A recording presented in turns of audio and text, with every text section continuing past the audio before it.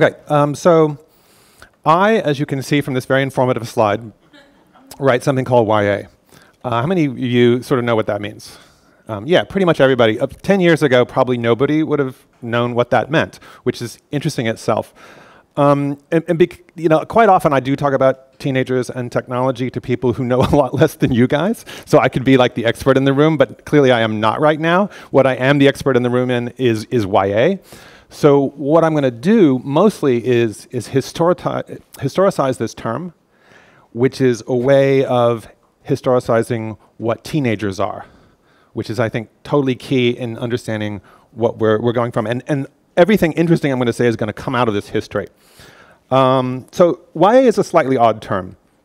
People often question how, why don't we just say teen books, books for teenagers?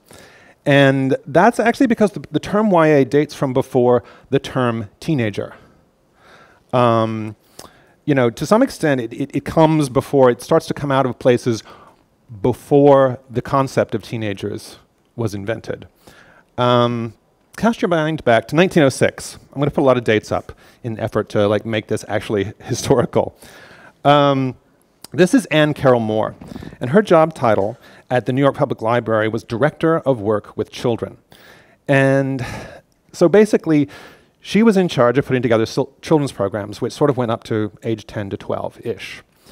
And she was sort of the first person there to say, you know how we have these children, and then we throw them out of the children's section, and they go away and they become ruffians in the street, and they do these other things, and they're not really adults yet, but they're not, but at the same time, they're not children anymore.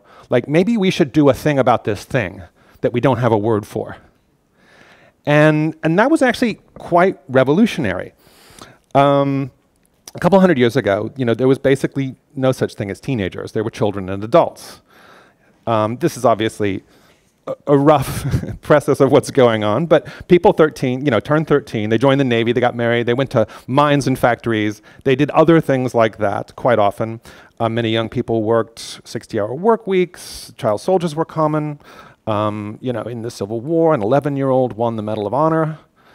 There was one of the ships at Trafalgar wound up being commanded by a 13-year-old because all of the other officers on board had been killed, and he was the last sort of gentleman standing. So of course, teenagers are a thing that had to be invented eventually. Now, they're largely a Western invention. And one way to look at their nascent state is to look at at Victorian Britain in the throes of Industrial Revolution. I'm just going to give you 3 totally random data points. In 1833, the workday for 11 to 18-year-olds was shortened to a mere 12 hours. In 1844, the age for joining the Royal Navy was increased to 14. So your 11-year-old powder monkeys were no longer deployed on ships. You had to be the ripe old age of 14 to go on a sailing ship.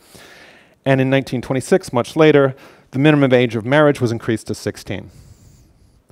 So this is, of course, just 3 little dots in a whole set of things that are going on, having to do with labor laws and other kinds of permissions and other things about the way kids are exploited and how kids can work and all that stuff.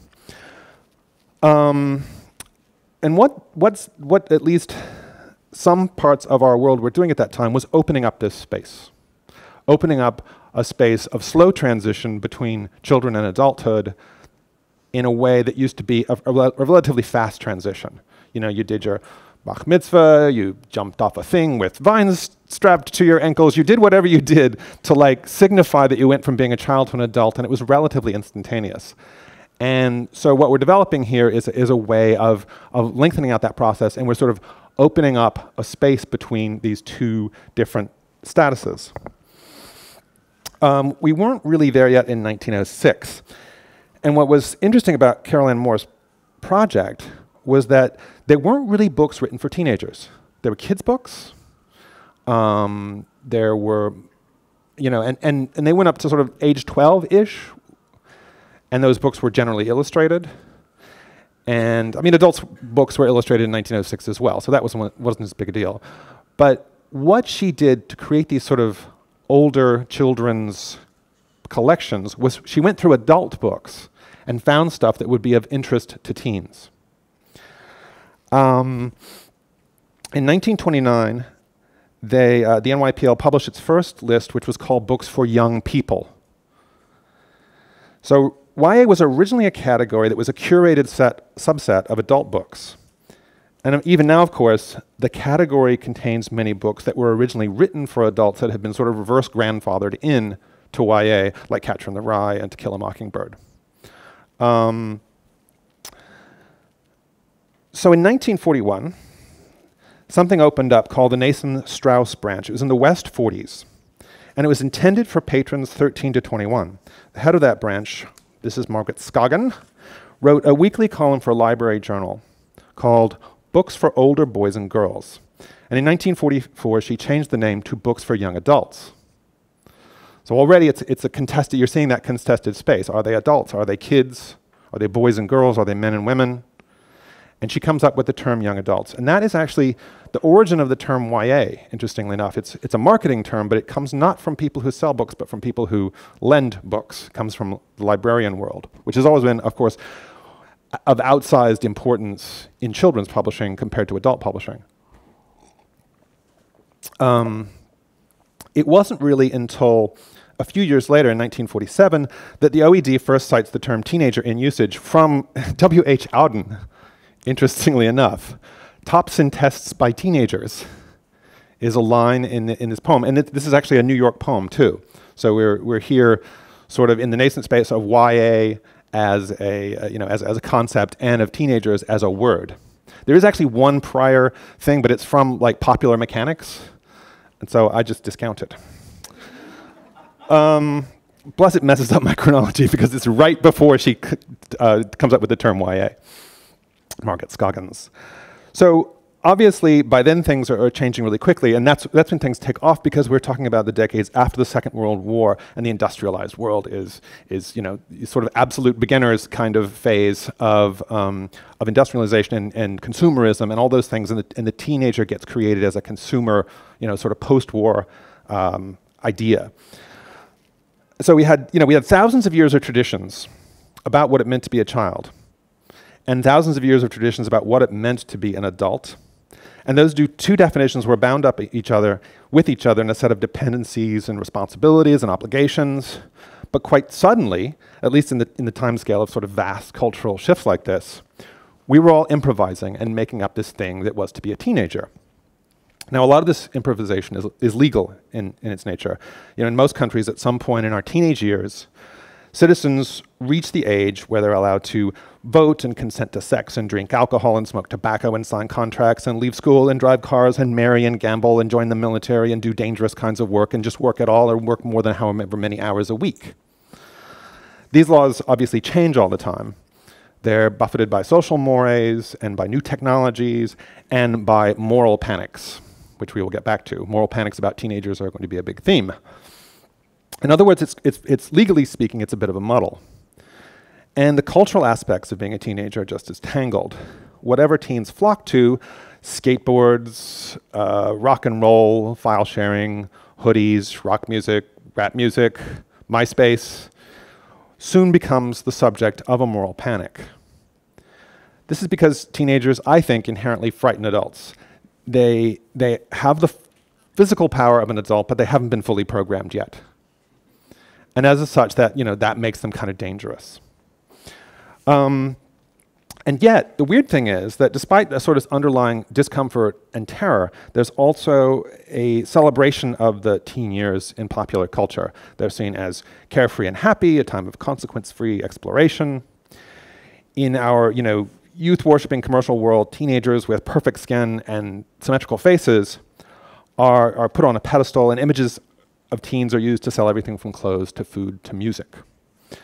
And of course, there's also the very real human fact that those years have a certain amount of drama in them. They are a time of firsts. Somewhere in all this muddle is where most people experience your first sexy kiss, tell your first meaningful lie, suffer or commit your first real betrayal. Often for the first time, someone close to them dies, people drink their first beer, break their first law, have their first political awakening as teenagers. You get your first jobs and your first glimpses of independence, and your first life choices so serious that you can never completely undo them. And of course, this is a time of first love. So just to recap, we have this global culture inventing an entirely new phase of life, engaged in a messy, noisy conversation about what it means to be an adolescent. We have this sort of oppressed class whose passions are harassed and banned and whose rights are curtailed, even as their customs are celebrated and their images are ever more glorified and sexualized. And we have an age of drama and emotion and reversal where good days are transcendent and bad days feel like the end of the fucking world. And somebody said, hey, wouldn't it be cool to start writing some stories about all that shit? Like, wouldn't that be a fun thing to do? And so a sort of what we call category YA was created. Obviously, there were books about teenagers before. Obviously, there were lots of books that teenagers read before then. But just like the invention of teenagers kind of needed a name and a specificity about it, so did the creation of category YA. Category is an adjective in publishing that might not be entirely clear. But category means, it's the adjective meaning that you stick it in that section. So many things might be a romance, many books might be a romance, but category romance means Mills and Boon, Harlequin, it goes in the romance section. So it's simultaneously stigmatized and also more specific. And what's interesting about YA is that there is a sort of consensus about what the first category YA book, and it is The Outsiders by S.E. Hinton. How many of you have read it, actually? Yeah, see, like, more than half the people in here have read it. It's about sort of warfare between class-differentiated tribes who are the greasers and the socials. It's about honor and sacrifice. It's a little bit of Romeo and Juliet with a little bit less love and just as much stabbing. I book scanned it yesterday, and it has sold 200,000 copies this year so far. And S.E. Hinton wrote it when she started when she was 15. It was published when she was 18. So this is another characteristic of YA is quite often it is written by people very close to the age, or actually at the age that it represents. And the teen YA author is just sort of a figure. You run into them. If you're like me and you're going to different book festivals, you meet sort of teenage YA authors, and they're so cute and adorable and lovable, and you just hope it all works out for them. I mean, obviously it worked out for S.E. Hinton. She could have retired at age 18. She'd still be making 200 grand a year, man. I'll give you another couple of titles from this sort of nascent space of YA. Are You There, God? It's Me, Margaret, and The Chocolate War. A little sort of 7-year time frame. And these are sort of like pretty much a triumvirate of big books at the beginning of category YA. Are You There, God? It's Me, Margaret by Judy Blume is about a quest for she has a mixed marriage religion-wise. It's a quest for a single religion, but it's also about first bra, first sanitary napkin. And of course, Roger Cormier's The Chocolate War is about nonconformism and mob mentality at a Catholic boys' school.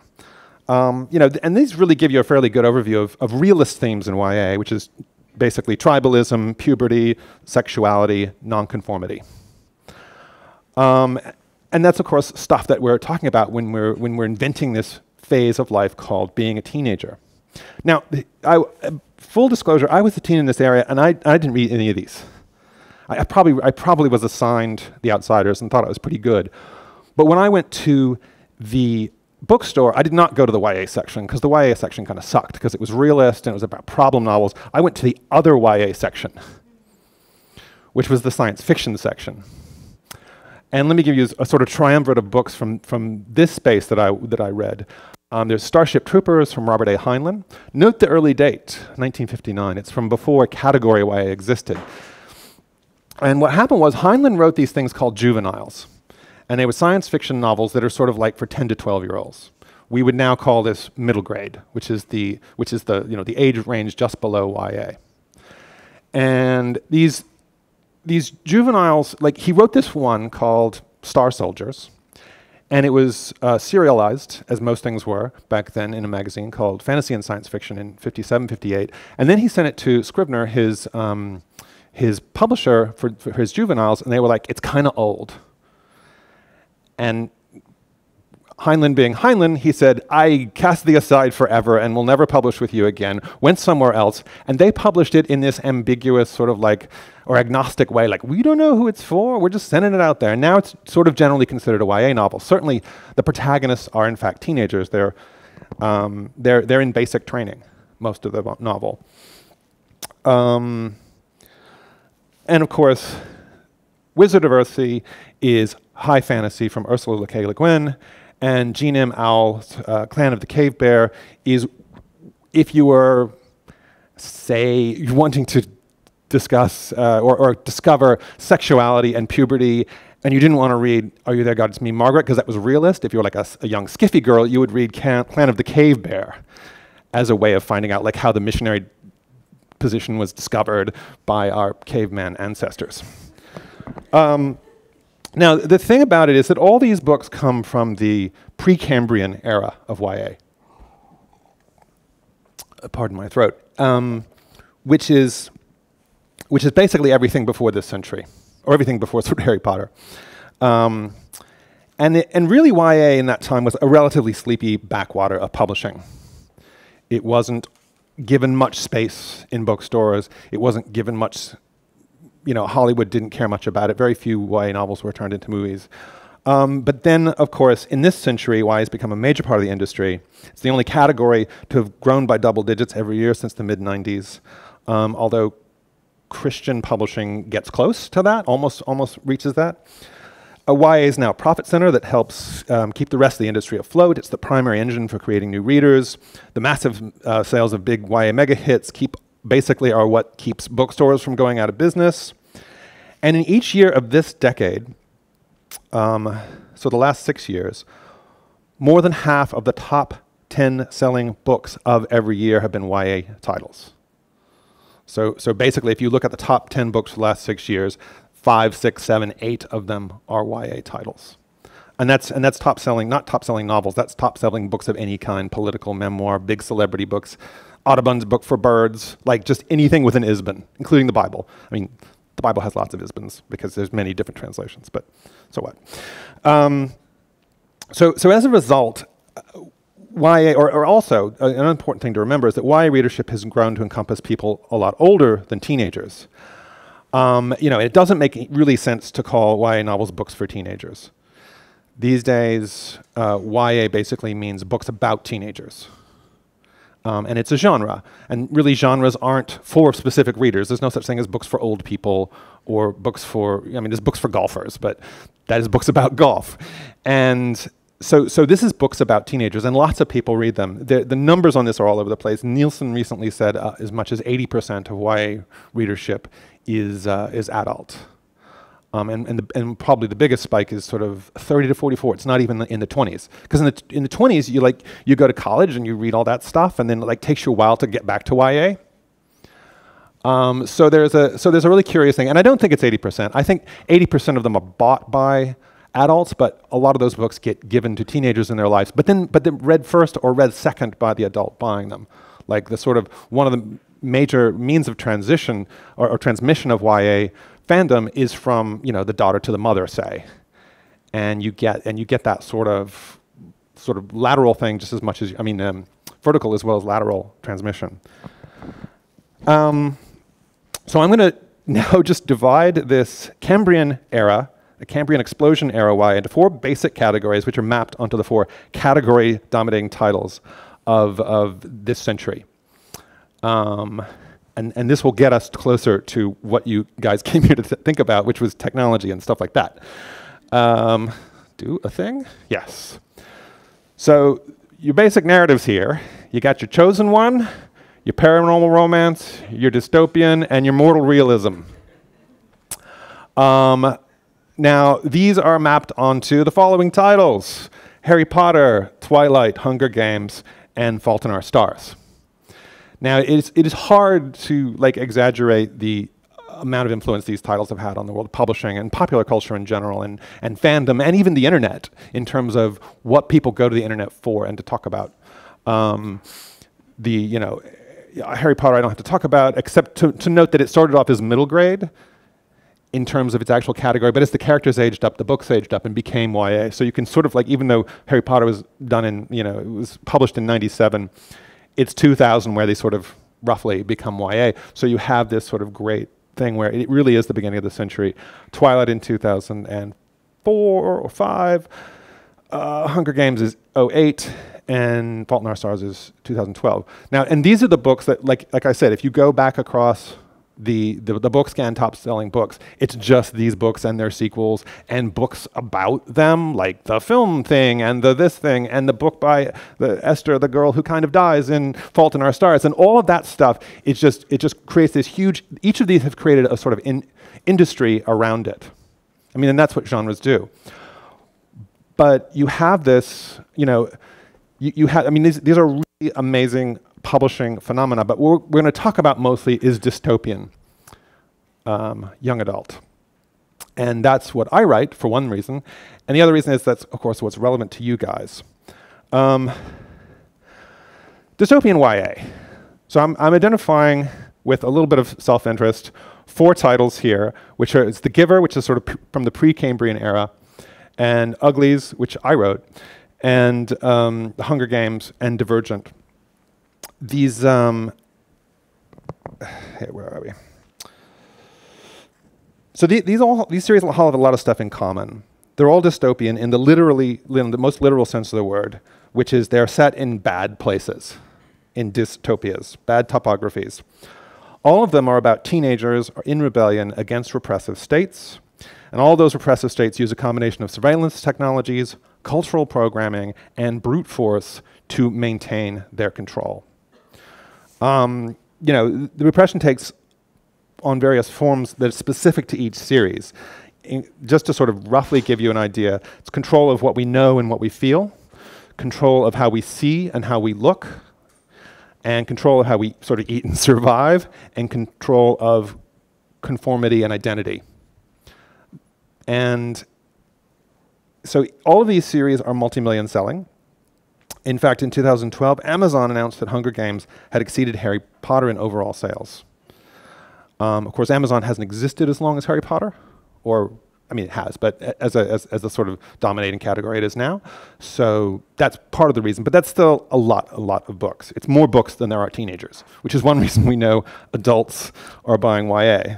That's like one kind of way to prove it. If you just want to cut past all of the Nielsen ratings and the ambiguous stuff, you could say, hey, look, either they're all buying 3 copies or there's adults buying them as well.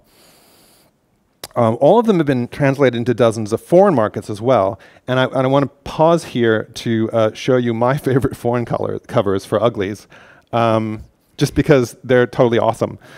This is the Japanese and the Russian cover of Uglies. This is Korean and Slovakian. This is, I love the Slovakian one, which is actually based on the British cover, but Slovakian sounds cooler. Dolls are kind of a theme here.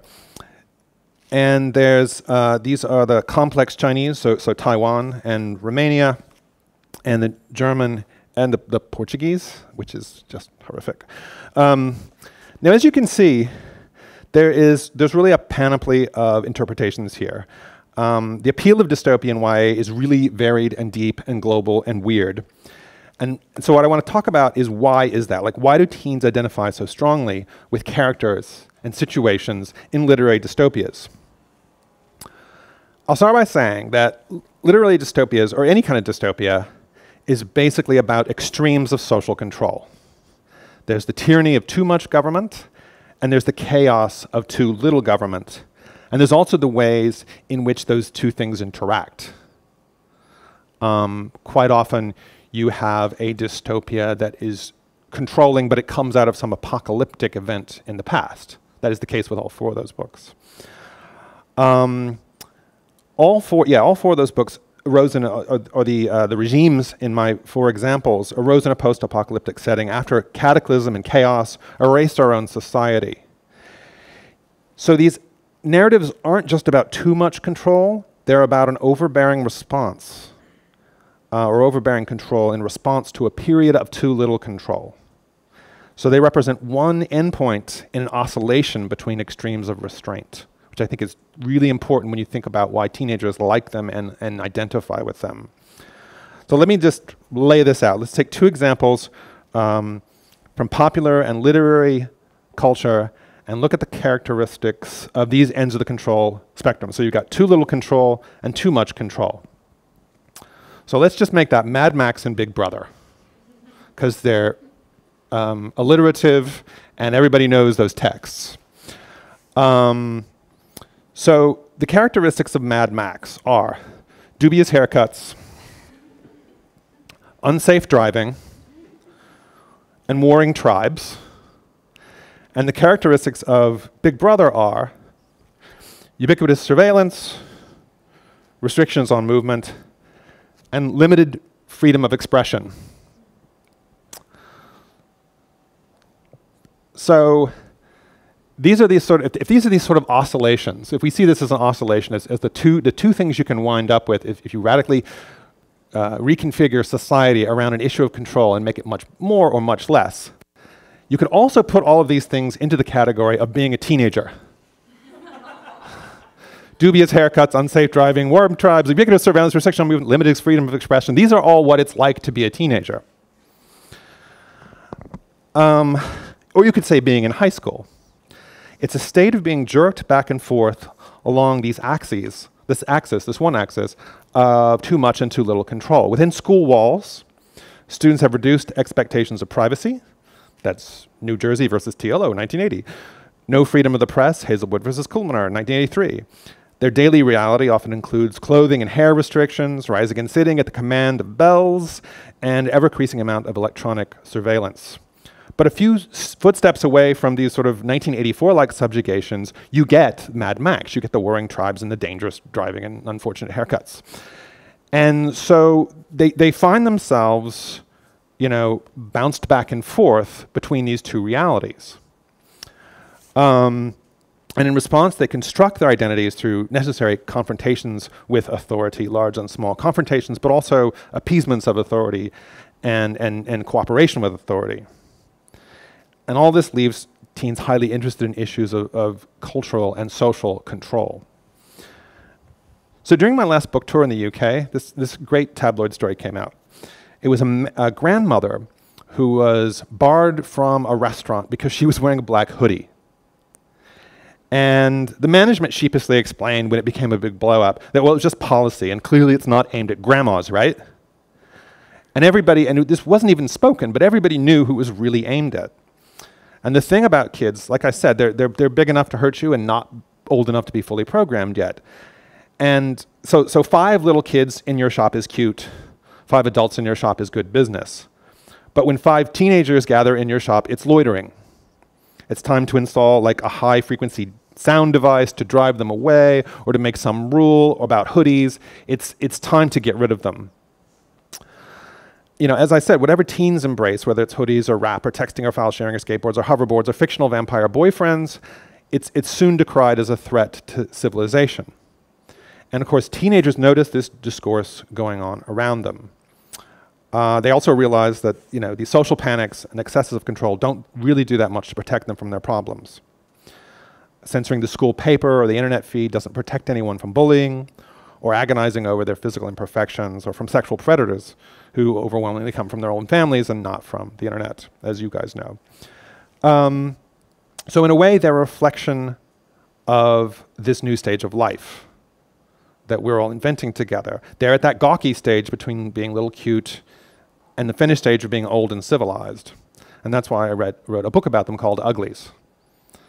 Although it is about, you know, the thing about Uglies is when I sat down in 2003 to write it, I wasn't thinking about this stuff. I wasn't really addressing these matters. I was writing a sort of nostalgic science fiction trilogy about body image and hoverboards and cool stuff I wanted to happen in my books when I was that age.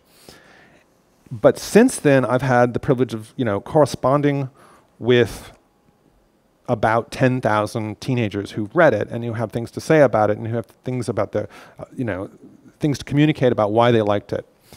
And so I'm starting to get it. A quick, let's see. Just a quick synopsis. Uglies is set sort of 3 centuries after an oil bug has destroyed our present-day economy and all but erased our species.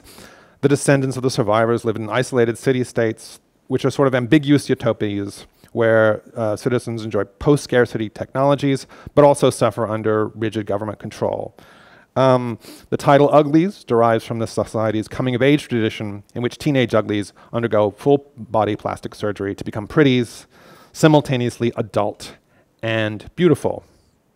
There is, of course, a Twilight Zone episode, not unlike this, and maybe another couple of dozen science fiction novels and short stories. Well, like I said, I was going for nostalgia from my own point of view. Interestingly, the protagonist of the trilogy is probably most notable in that her name is Tally Youngblood, and she's most notable for a shifting identity. Over the course of the books, over the trilogy, her personality is reprogrammed several times. When she becomes pretty, there is something they actually do to your brain. And then she becomes special, which is sort of the enforcer class, and she becomes sort of super strong and powerful. But again, they do something to your brain. Her memories are frequently erased, and her allegiances are pretty much always suspect. And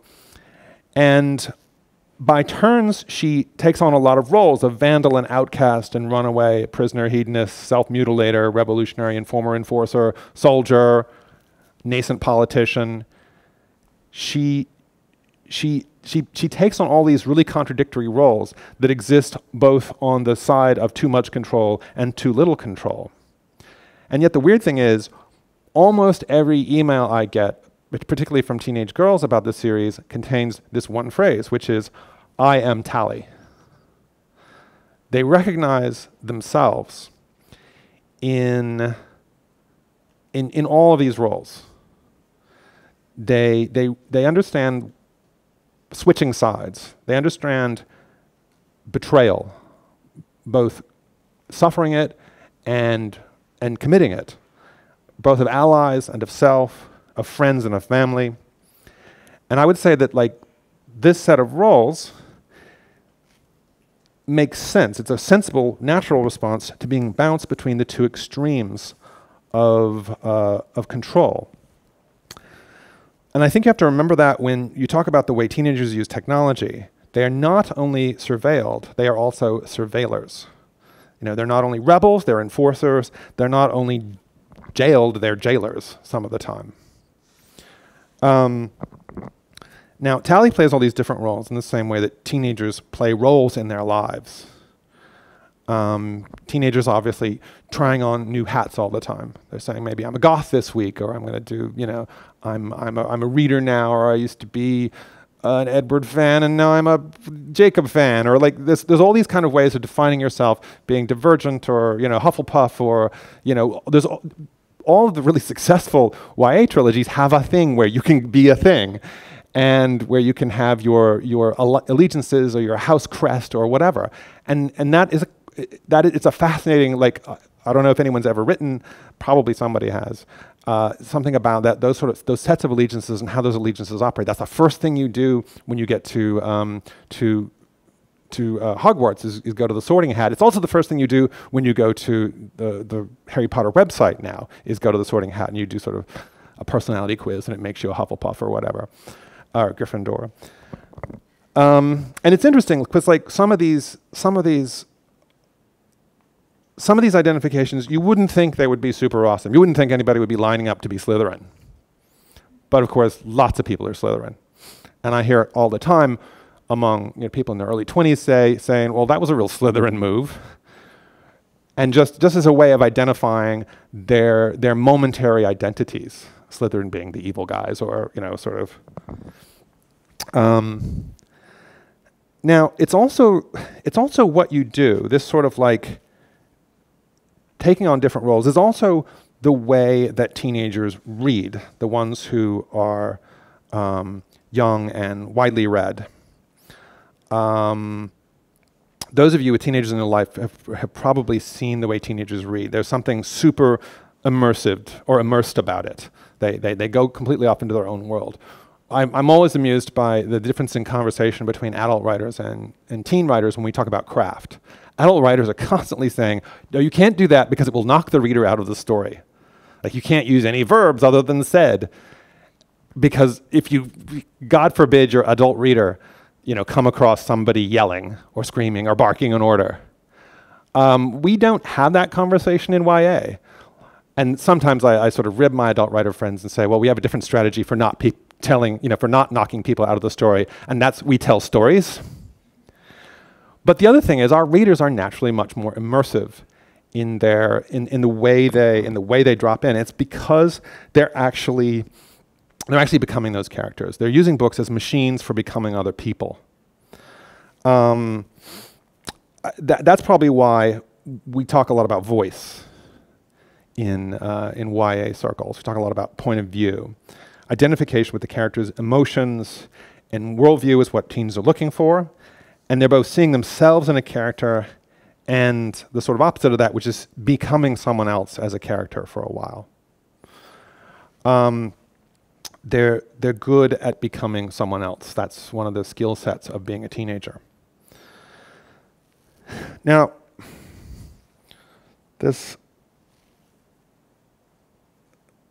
okay.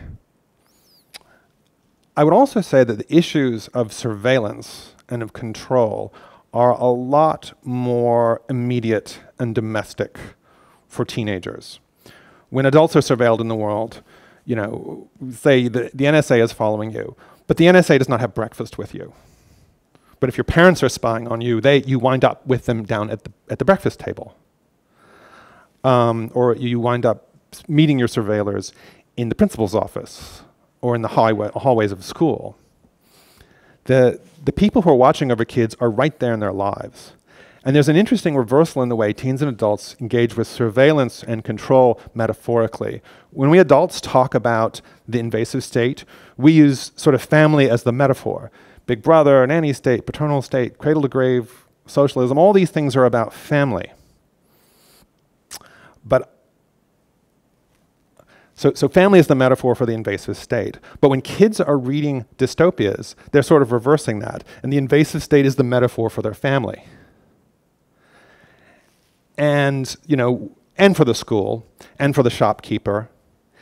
And like, when you're a kid, Big Brother could be your big brother. Your actual big brother could be narking on you and spying on you. But at the same time, your big brother could actually keep you from getting beaten up. And so, all of us in this room, when we talk about security theater and, and the sort of the uselessness of much of what governments do, teenagers live in a slightly different world where some of it is actually useful. There are the teens who spend their time back around the gym where they won't be surveilled because they either want to make out or self-medicate or something like that. But there's also the teens who won't go back there because it scares them. And they have legitimate safety concerns about being in places that aren't surveilled. So there is, again, it's about being bounced back and forth between these realms of too little and too much control. And it has to do with, not just being spied on, but safety as well. So, spoiler alert, the Uglies series ends when Tally and her friends overthrow this pretty regime, this plastic surgery, mind-altering regime. And the archipelago of these sort of post-apocalyptic city-states splinters into many different sort of ambiguous heterotopias. There's one in Japan where I set a companion novel to this series, Extras. Now this is the first one where I'm actually foregrounding not the plastic surgery and mind control technology, but I'm foregrounding more information technologies.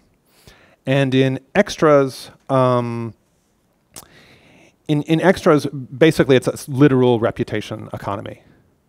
Everyone in the city has a face rank, which is the number, like how many, you know that you are the 148,368th most famous person in the city.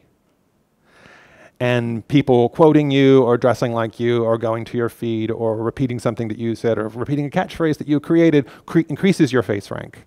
And people forgetting about you and not doing it decreases your face rank as other people take over. This is actually came out in 2007. I actually started writing it before Twitter was actually a thing.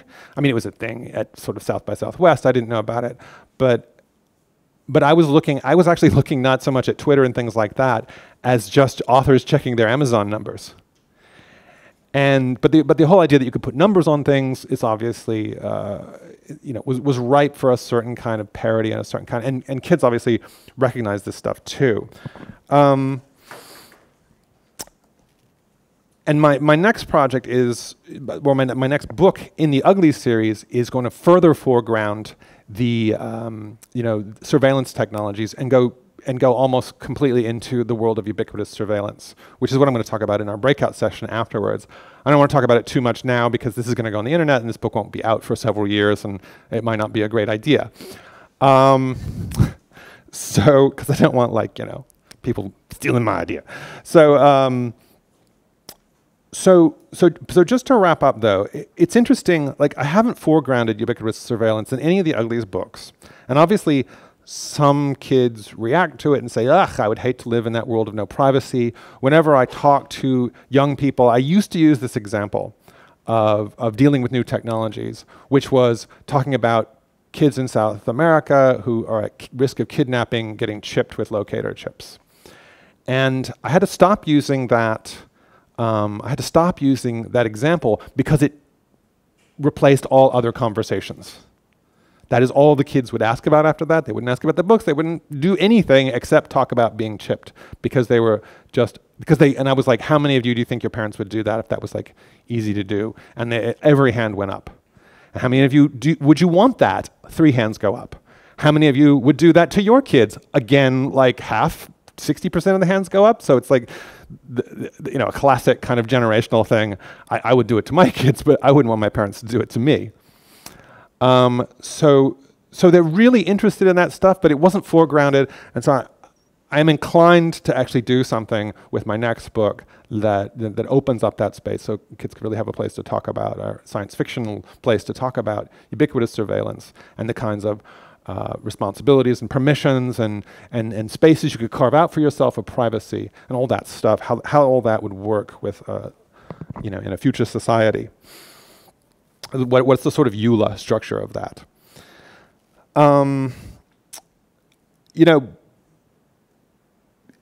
Like Tally's world, ours is sort of primarily concerned with surfaces, and we use plastic surgeries for real diseases. And the thing about teenagers is they're newcomers to this world, so they're actually really good at seeing through the chicanery of it. But at the same time, they have less power and fewer resources to escape the power of those kinds of traditions. So they really wind up in the worst of both worlds. They have too much government and they have too little. And I think that is why literary dystopias are something that has become kind of a mega genre in YA, and it's something that people read. I know all these agents and editors who are I don't want to read another dystopian ever, ever, ever in my life. We're not publishing any more of those.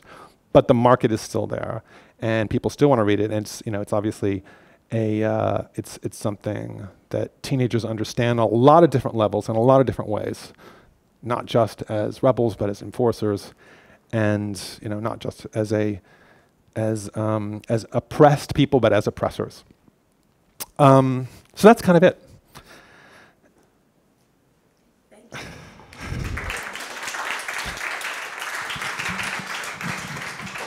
Who's got questions? So I'm going to start with this, is that there's a bunch of people in this room who are trying to understand different aspects of inequality around privacy and surveillance, and the differences in which we see it between those who are extraordinarily privileged, for whom their primary and first actors are going to be their family, and those who are less privileged because they're dealing with social services, they're under foster care, right. They're dealing with the state in terms of local cops in their everyday business, stop and frisk issues, etc. How much are you able or seeing some of these inequity questions come into the storylines, not just that you write, but the ways in which you get feedback to a lot of the materials that you write? Right. Well, there's 2 things. One thing which I thought was in there, but somehow I missed it, which is who gets to be a teenager is obviously tremendously it's politicized. It's about economics. It's about culture. Obviously, there's lots of people in the third world who don't get to be teenagers, and if you're a 14-year-old black male in America, there's many situations in which you don't get to be a teenager, you know, whether in the criminal justice system or down the barrel of a gun or in the newspaper the next day when you're just not really an angel or something like that, as opposed to being a 14-year-old. So that's obviously a huge part of the political dynamic of the invention of teenagers is it's not an all-inclusive term. It's not something that everybody gets to do and that everybody has been invited into. Other people, you know, it's a sign of privilege that you can be a teenager for longer. If your parents can support you until you're 30, or if that's just what's done in your social circles, basically you can be a teenager from when you're sort of 10 and you get your first iPhone earlier than everybody else until you're like 35 and your trust fund comes to you and you can actually control your own money for the first time. So it is you know, the length of your teenageriness is a signifier of privilege, and for some people that is exceedingly small. As far as the way YA operates, you know, I think the main class difference is that you come to literature through your parents as a privileged child, and it's more like through some sort of other gatekeeper, like a librarian, if you're less privileged. A lot of libraries right now are basically social centers. A lot of librarians, especially YA librarians, are sort of social workers. They're providing, in fact, that big brothery surveilled space that kids need. They're providing a safe place to go after school, especially for latchkey kids or whatever. So you're winding up going into this place of books, and that's where you get that sort of measure of safety for a while. And I think that is an important reason why both dystopian novels speak to them, but it's also just a reason why so many kids read YA. Yeah. But did you think that you end up with an inequity line across that? Like this, it's one of those, you know, even as you think about who becomes your readers, how do you navigate that as part of your storyline? Or how do you see some of your, I mean, for example, we see it a lot in Hunger Games, right? There's definitely class conversations there and ways that play out. But I'm trying to think through how that's operationalized, especially as we start to think about technology into those conversations. Yeah, I mean, Uglies is a post-scarcity society. So they look at, you know, so poverty is just this thing that used to happen, and that has and it was like, people were stupid for doing it, just like people were stupid for getting diseases, or for you know, or for discrimination in the past, and so it's not as immediate as critique as Hunger Games, obviously. But do you mean as an author or as a craftsman, as a? I mean, just like as you're trying to reach to different audiences, it becomes a challenge of talking across those lines. Well, there's a tiered thing that happens when I've just been on tour for my latest book, Zeros, and and every day you like fly at 6 a.m. and then you go to a couple schools. And quite often, one of those schools, you know, they'll be on the different sides of town. So one of the schools will be more hard Scrabble or Title I or whatever. And you won't sell any books, but it's like you're doing a good thing or whatever. And your publicist sort of sets all this stuff up. And then you go to like a richer school, and they will all have cards, and we'll just be able to like go, I would like a copy of the book you just talked about. And you'll sell a lot of books. And then you go to a bookstore at night, and interestingly, you're getting a mix of kinds of class there, because you have the people who grew up in bookstores because their parents are nice liberals, and you wind up with the people who again are using the bookstore. Sometimes it's a library event as a sort of safe space, where they know they won't get hassled and they can spend time and they can talk to other people who like books like they do, and they don't have enough other people in their lives who have those kind of like literary values. Question.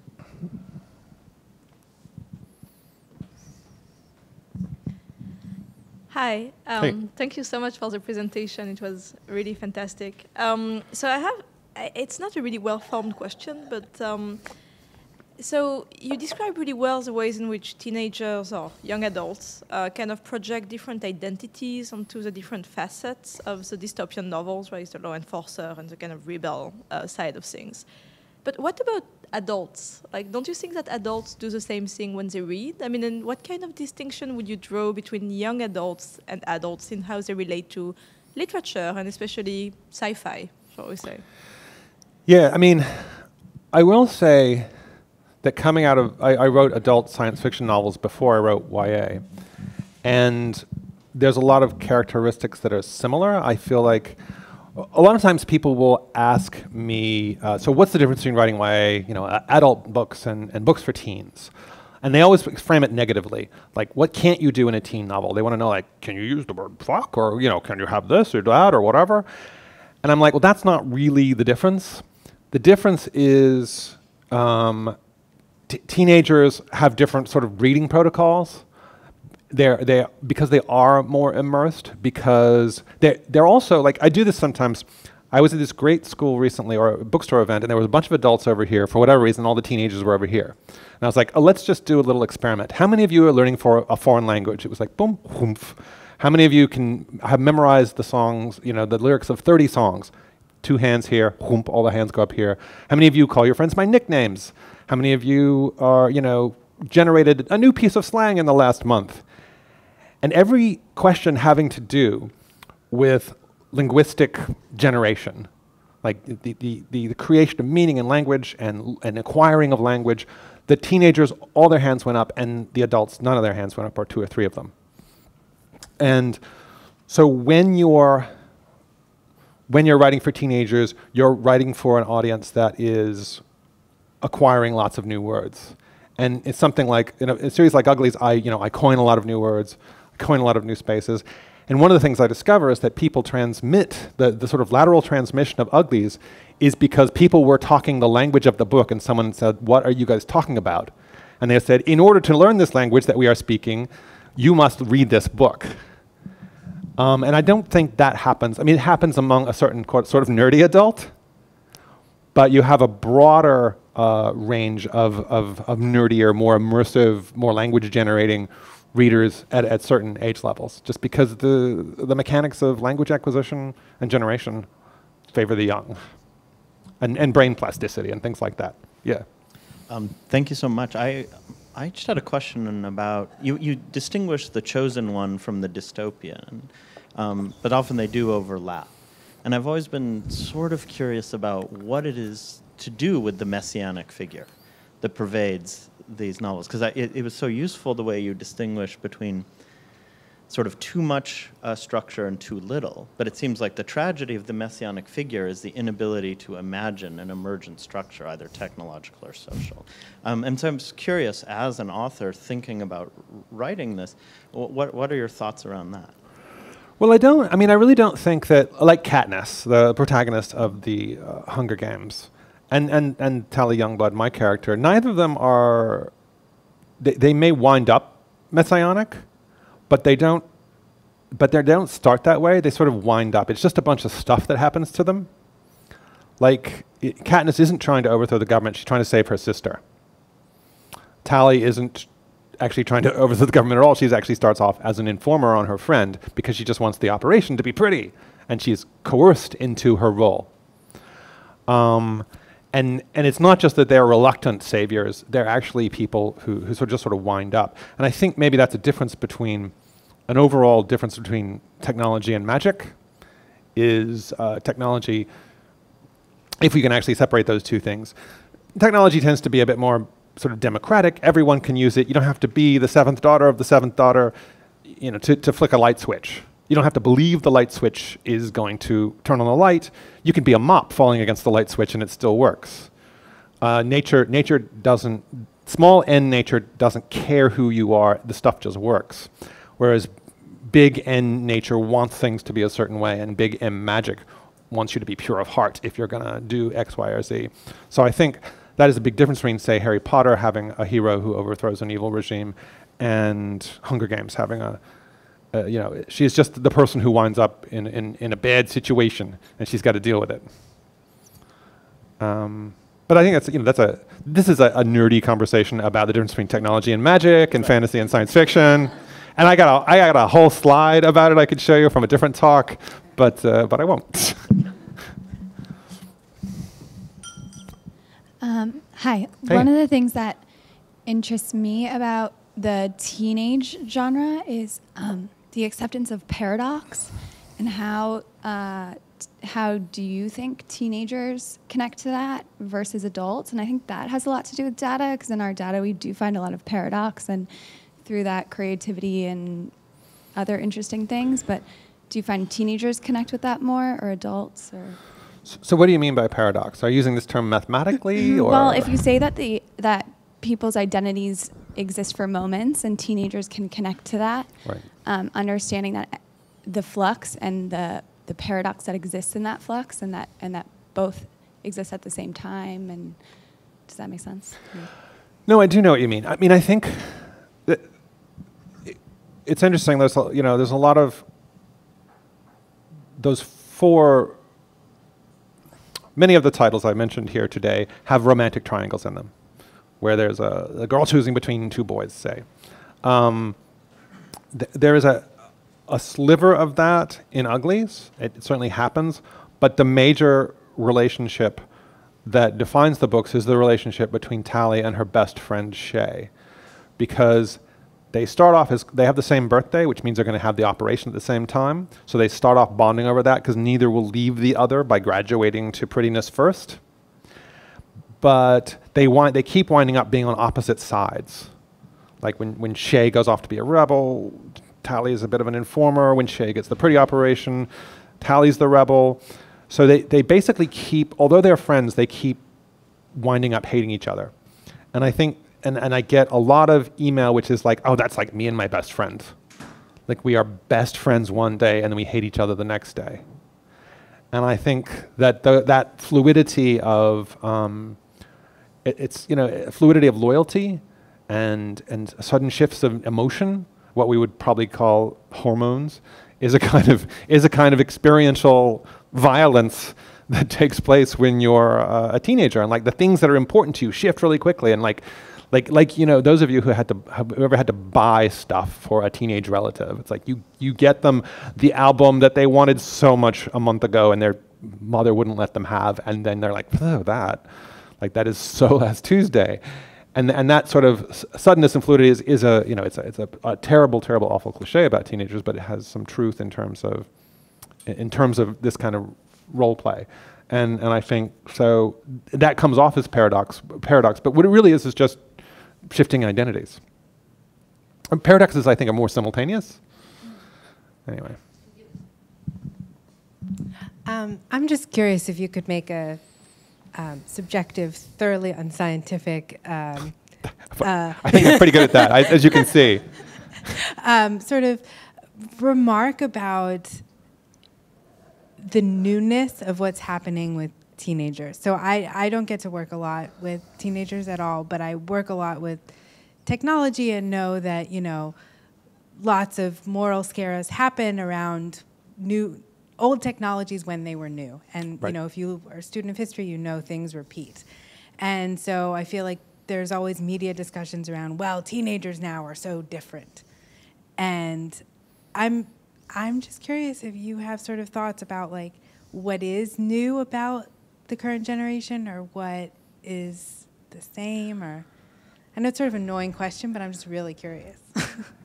Yeah, I mean, it's a question we're actually, my co-authors and I of my latest book that just came out, that I was just on tour for, called Zeros.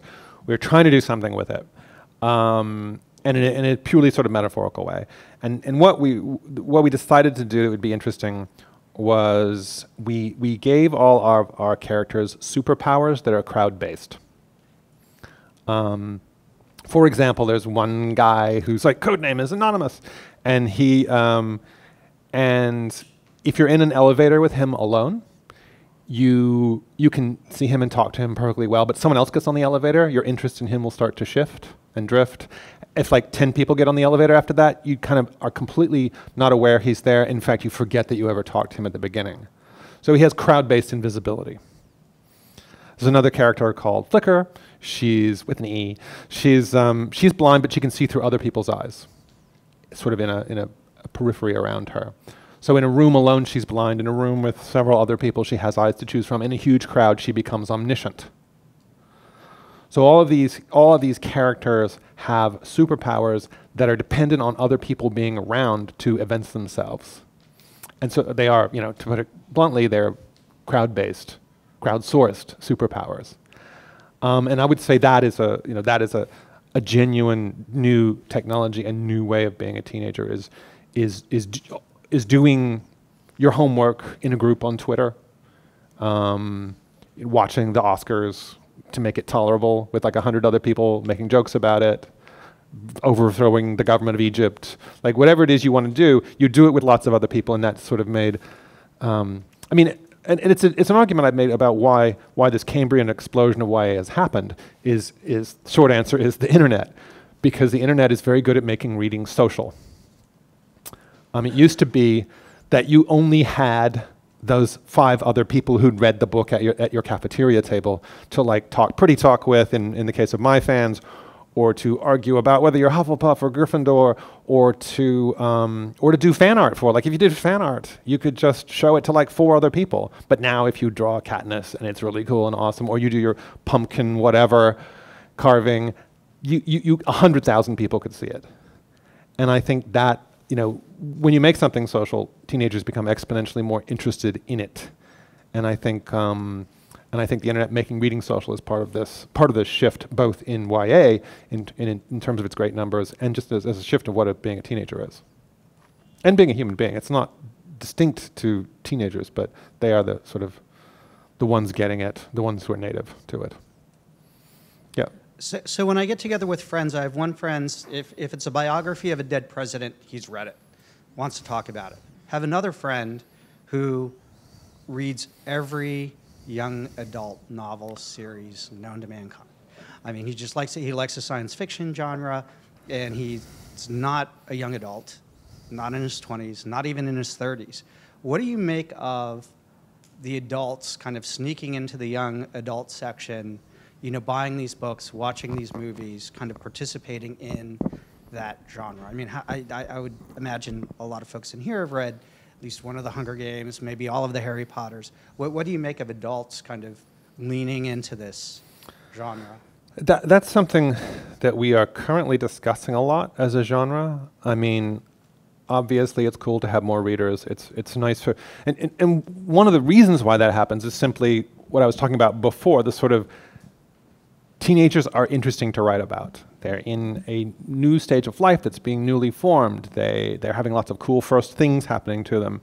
There is lots of drama that you can metaphoricalize, like the world is going to end, because it feels like the world's going to end when you're 15, quite often. Or, or just the first kiss. All that stuff is great drama. It's great, and it's fun to read. Like the first time someone says, I love you, to you is different than the 10,000th time someone says I love you to you, by a lot, and in a way that's useful as a novelist and as a reader. So I think that's just a reason why adults read YA, is because it's interesting. So the question is, how do we feel about it? It's obviously nice to have more sales and more fans, and it's nice that the people who read Uglies when they were 13, who are now 23, are still in my genre. That's cool too. But there are actually a lot of issues now with just keeping YA or creating some kind of teen space for YA. I went to the Texas Teen Book Festival, or is it the Houston Teen Book Festival, and oh man, which one was it? Oh, the Dallas Teen Book Festival. Sorry, it was last year. It was earlier this year. Oh God, I'm in trouble now. But they quite specifically make it easier. Like a lot of these teen festivals, like there's very few teens there because the 20-year-olds have money and cars, and like they drive for hundreds of miles in a way that teenagers can't to get to them. And so the way this nameless teen festival in Texas works is that they reserve the front rows for for teenagers. They create sort of systems to bus and move teenagers in, so they don't have to get rides from their parents. And at the same time, then they make it so that like you don't answer questions from adults until all the teenagers until there are no teenage hands raised. And the adults ask, stuff like, how do you get an agent? Like, fuck you. But I mean, when a 12-year-old asks that, it's awesome. But when a 30-year-old asks that, it's like, yeah, that's why you showed up. It's not to listen to me, but to ask that question. And it's like So there is that's a thing we're all talking about. We're in the throes of that, and talking about what it means to be writing for teenagers, and for some spaces to not include teenagers in the way they should, and for teenagers to get even feeling a little bit pushed out. I mean, there's always been adults messing with YA as gatekeepers in many other ways, but this, as fans, is a new thing. Yes. One last question. Okay. I have 2 questions. Ah, yay! No, I'll just ask one. The first one is kind of related to what he said. I'm interested in this point you made earlier about teenagers identifying with Tally because of her shifting identities. Because this point seems to come in the context of all of these books that you mentioned have really set groups or communities. Like with Harry Potter, there's a big difference between being Slytherin and being Hufflepuff. Or like in Divergent, it's the same thing. Even in The Giver or The Outsiders, all of those seem to have very set social groups. And it seems that people get a lot of pride from them. And then you talked about people identifying with Tally, and yet all the identities that you talked about her having seem to be things that she's forced into or that are like pushed upon her and are very repressive.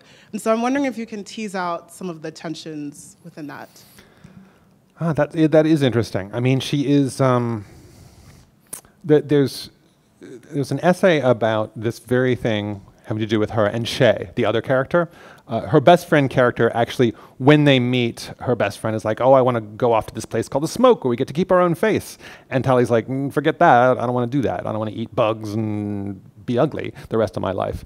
So she is actually, so Shay would normally be the main character in this book.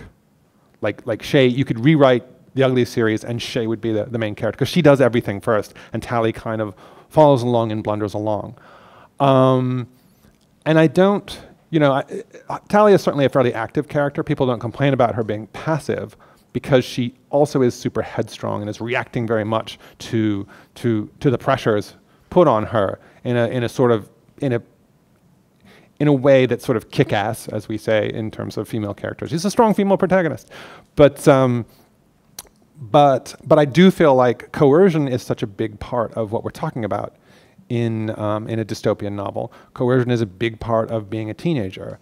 It's a big part of being a kid, is your parents bargain with you and they give you this if you do that, and you can wear those shoes but only if you do your homework, and I'll buy you this if you do that. There's that sort of like the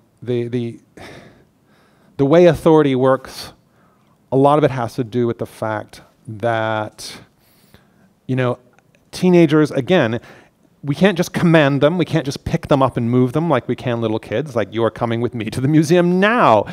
And you just strap them in the stroller, strap them in the car seat, and they have to go somewhere. You have to negotiate more with teenagers. So that sense of low-level coercion and persuasion being a part of, the government doesn't force her to become an informer. They say, if you don't be an informer, then we will never give you the operation and you'll be ugly for the rest of your life with your just regular, natural-born ugly face. And that's how they coerce her to betray her best friend. So that's kind of what I was, rather than having a fully sort of questioning everything character from the beginning, I thought it just seemed more representative to me, representative of teenage years, to have a character reacting to coercion. So it's always fun to sort of see how all of these books get made, to see all of how the technology conversations that we have end up getting baked in and spreading around culture. And so thank you so much, Scott, for doing this. Thank you. This is fabulous. Thanks, a great question. Thank you.